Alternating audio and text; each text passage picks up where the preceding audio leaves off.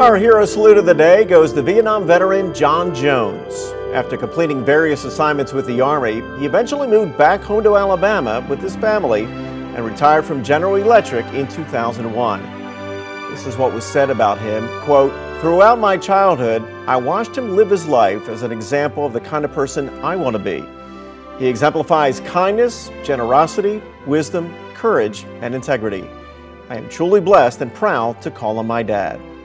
From all of us at Wave 31, thank you, John Jones, for your service.